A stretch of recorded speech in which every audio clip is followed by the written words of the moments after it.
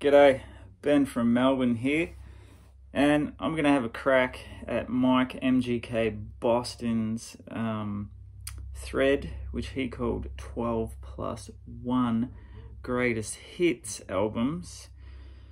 But I'm going to change that to calling it 13+none, not Greatest Hits, the Australian-ised edition.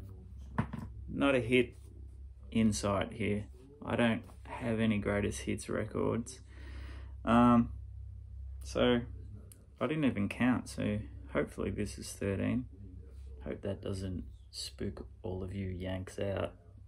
Don't seem to like that number. Whoa. It's gonna be all right. You're in the hands of a professional. All right, let's start with some 60s nuggets called the Chimney Sweeps. And this is crude, unissued Australian garage 1966 to 67 with their track Devil Girl, which I believe that and Lies Lies were released as a single, maybe. Pretty obscure stuff. This is actually on Norton Records, believe it or not. And see that bloke over there? That used to be my boss. Well, this is way before that. And I had this record before I even knew him. But this band, the Chimney Sweeps, evolved into a more proggy affair called It Flew Away. Totally different, but there's a little bit of obscure trivia for you. Next up in my not greatest hits collection would be the Mighty Scientists and the great numero comp called A Place Called Bad. This is a ripper. It's got this awesome chart which gives you a rundown of every single person that's ever been in this band. And you might think that's a lot, but there were like 3 distinct phases of this band. And it's a cool booklet here. It's a great picture of the Saints there. This is the Kim Salmon, Boris Sajovic era. That's the first version. There's the great James Baker, who was in every bloody punk band at the time. First Hoodoo Gurus record, Early Beasts. There's the Cheap and Nasties. I don't mean that photo's cheap and nasty. That was what the very first punk band that Kim Salmon was in. Anyway, let's not dilly dally. Gotta move along. That's only 2. Jeebus! All right. Sorry about the close-up of the bonds. Just cleaning shit. Next. Proton Energy Pills. And if you're like, who the hell is that? This band morphed into the Mighty Tumbleweed, who some of you stoner rock lovers would probably be familiar with. This is a comp of all of their releases. Great inner pictures there. Some poster kind of action.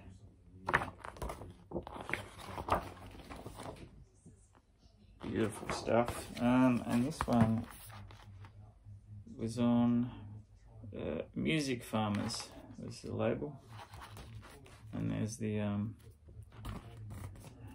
nobody in Australia actually drinks Foster's. I just let you in to a little home truth there. We just import it to all of you. So sorry about that. It's shit beer. Next. Hee-haw. He what? Hee-haw. Birthday party comp of all of their early stuff with, including Mr. Clarinet, Hats On Wrong, their great version of Catman. They're really, really cool record. And this one is on Drastic Plastic, and looky there, number 492 of 500. awesome stuff if you want to see how, yeah, the birthday party started. This is a good comp, which probably readily available. Not this drastic plastic one, but I'm pretty sure you can still get it. Next up, the Sydney Punk Poppers. The best of the hard-ons. Oh yeah, great cover. Always had cool artwork, these dudes. Great songs like Girl in a Sweater. What's it called? Suck and Swallow. Love that. And Busted, that's the other single I like. Well, I like them all. This one comes with a groovy little bit of posterage.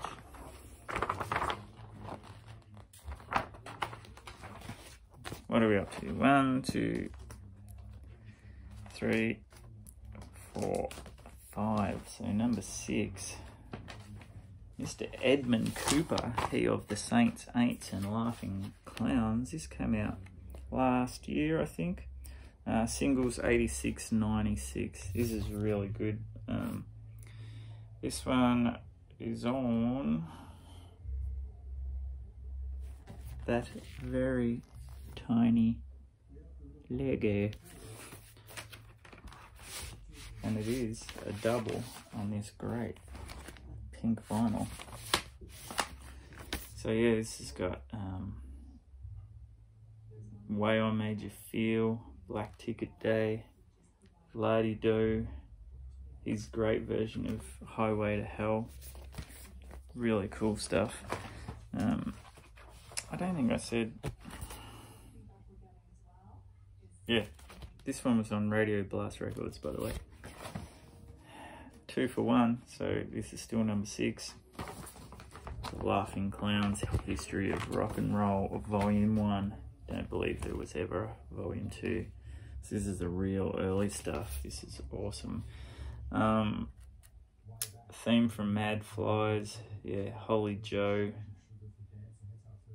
Everything That Flies, great stuff. Cool. And this one is on Hot Records. Holy shit. Some unreadable lyrics. Thanks, Ed. And there's the Hot Records label there. Sorry, when I said twofer, I got a little bit excited there because if it was Ed, but it is still kind of a twofer because this is the other Laughing Clowns comp that came out very recently, so this should be more gettable. This one's called Golden Days, When Giants Walked the Earth. Great pictures on this. Yeah, this is Ripper 2. Got Eternally Yours, Flypaper, Holy Joe. And this one is on a nice clear vinyl, and this comes with a little bit of info there. Good stuff. Right, so that would be number 7. So this is number 8. And the Go-Betweens, the best of, called Quiet Heart. I reckon that dude looks a bit like Henry Wagons, if you know who he is, singer from the band Wagons. It could be, because he had a song I Still Can't Find Her, and Robert Forster did backup vocals in it, so you never know. This is on EMI Records. I believe that is the Go-Between Bridge in Brisbane. Gatefold with the Go-Betweens story in there, and I don't think there's anything to write home about, just pictures of the records and lyrics. And a few photos, more lyrics. Righto. Now, a couple in a row that the old mate Garner's gonna dig. Purple Hearts. This is a great comp. Zenith Records, a lot of their stuff come out on this Sunshine label, which is awesome. I've still got to track down the Terry Worsley original of just a little bit. I have been told that it is as good as the Purple Hearts one, which is almost too hard to believe because it's a freaking belter. There he is in the corner, the guitar god, Lobby Lloyd. We'd also play in the Wild Cherries and the Coloured Balls. Speaking of his lobness, here is Wild Cherries comp called 16 Pounds of R&B. So this is like the earlier version of the Wild Cherries when they were strictly bluesy and R&B, and before it got a little bit wilder. This is a great comp. Doesn't cover everything by any means. It's on Groovy Records. Got a nice little insert in there. Alright, we must be getting close to the end.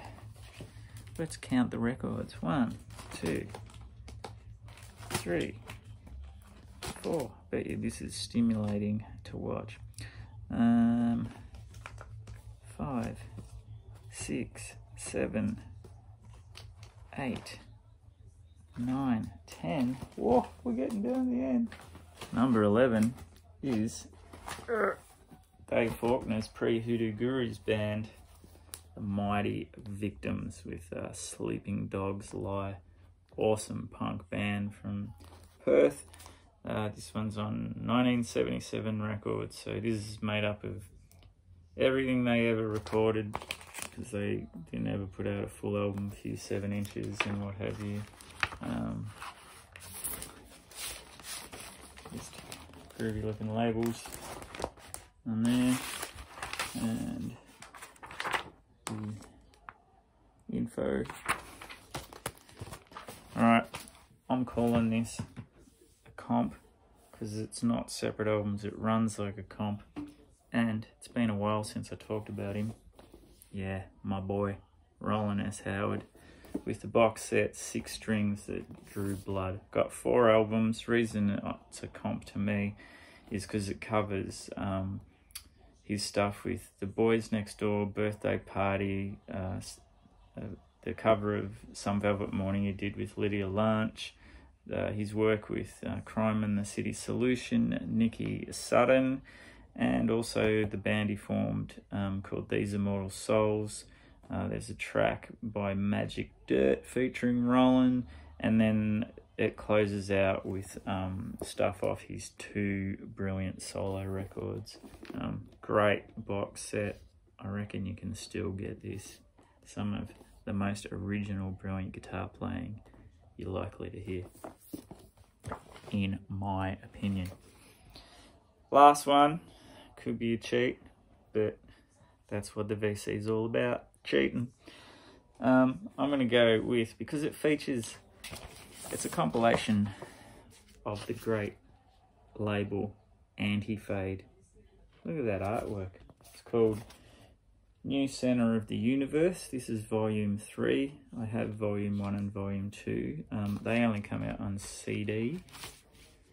And a nice little label. And surprise, surprise, it's on Anti-Fade. Cool little inner there. Nice bit of artwork. So you got stuff on here like Alien Nose Job, Terry, the Stroppies, Traffic Island, the Shifters, Gonzo, Exec, and Vintage Crop. So some quality shiznit on this one. So, gonna close out. Thanks for watching. Check out MGK Mike from Boston. He's a champ. I'll leave these details below. See you in the next one.